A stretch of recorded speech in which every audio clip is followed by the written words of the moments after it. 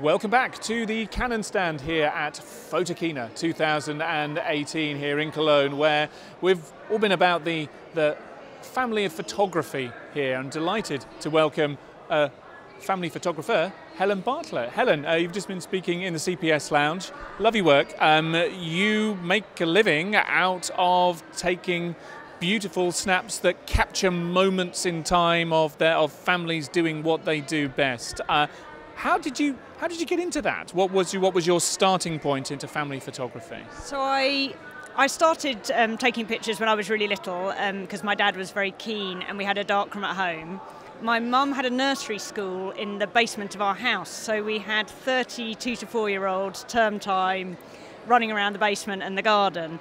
And so as a teenager I used to photograph the kids. I spent a couple of weeks in the nursery after term finished, photograph the children and then print and sell the pictures to the parents as my summer job.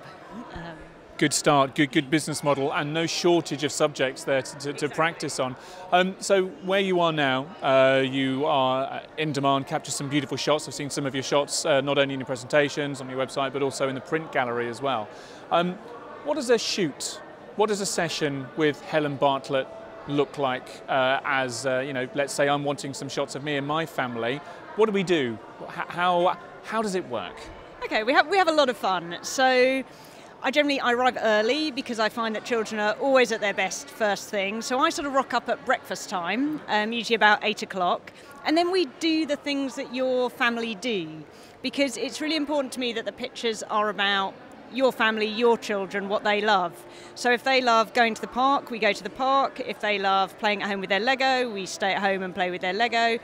But usually it's a bit of a mix. Usually we'll be outside for half the session and then back home for half the session as well. So we get a mix of pictures. We get those sort of running around active outdoor shots, but we also get stuff that shows the children in their home environment, their bedrooms, because those pictures will have so many memories for the children when they're older.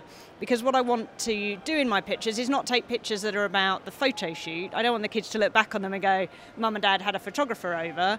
I want them to look back at a picture and think, wow, that was my first bike. Golly, Dad taught me to ride my first bike. Or that was my bedroom and I shared it with my brother and we used to get up to all these sort of scrapes in that. I want the pictures to take the children on their own kind of memory journeys. And so by doing that, it's really important that we do the things that they do normally in the places that they normally do them. You're not capturing photos, you're capturing moments, capturing memories. How, as a photographer, then do you approach that? Because, in a sense, you must be kind of transparent or not there, or is that how you conduct your shoots? Are you really a kind of silent partner, just observing? No, because I don't think you can be a silent partner just observing. Just by the fact that you're there, it changes the dynamic. So instead of being a silent partner sort of hovering back with a long lens, I'm right in the moment, but I'm there as a friend. I'm chatting to the kids, I'm playing the games with them, I'm running around playing hide and seek and I'm chatting to the parents. So instead of it being, oh, there's a photographer here, it's like if you have your mate round and you're chatting and you're drinking tea, you forget they're there almost. The family dynamic remains as normal, but you just become part of the family for that day. Hey, Auntie Helen's here for the day. Exactly. And I've got a lot of families that I've been photographing annually for the last 14 years, so it is a bit like that. You look forward to seeing the kids and they'll want to know about the sort of things you've been up to and you following their lives. So it's very intimate in many ways. And that really comes across in your work. The other thing that comes across in your work is that it's all in black and white. Now, they do colour cameras now. Tell me about the choice to go with black and white purely.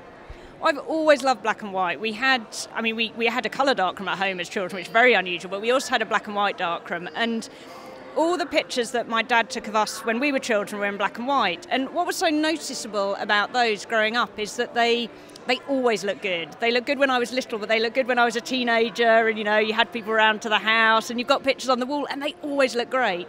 And they look great now and they fit seamlessly with pictures I'm taking now of my nieces and nephews. They fit seamlessly with pictures of my parents when they were young. It's got this sort of continuity and timelessness to it, which I feel is hugely important because I want the pictures to be I mean, they are obviously for the parents who are buying them now and looking at the pictures of their kids, but they're really also for the children and for them when they're grown up. So I think everything we can do to make an image timeless, but also it focuses the mind black and white. You know, you don't get distracted by colour. It's all about emotion. It's about interaction. It's about relationships. It's not about the colour of a T-shirt. I think it's a very strong medium for family photography in particular. So when you're behind your camera there, are you shooting in colour and going to black and white once you go into your post-processing workflow, or are you kind of shooting black and white in camera? Well, currently I shoot with two 1DX Mark IIs, and I have those set to monochrome mode. So the screen on the back of the camera is black and white, but obviously the viewfinder is colour. But I kind of feel I see in black and white now after so many years. I'm always looking at tones and light rather than colours.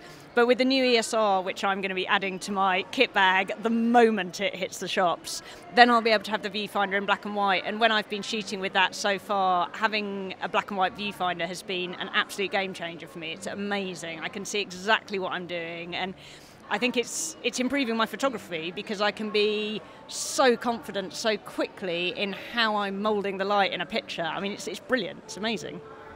Helen, it's been amazing to have you here in the studio here at Photokina 2018. Thank you so much for sharing your work, for being very generous with your insights into your business and how you conduct your shoots. We're very grateful for that. Have a great rest of show. Thank you very much. Thank you.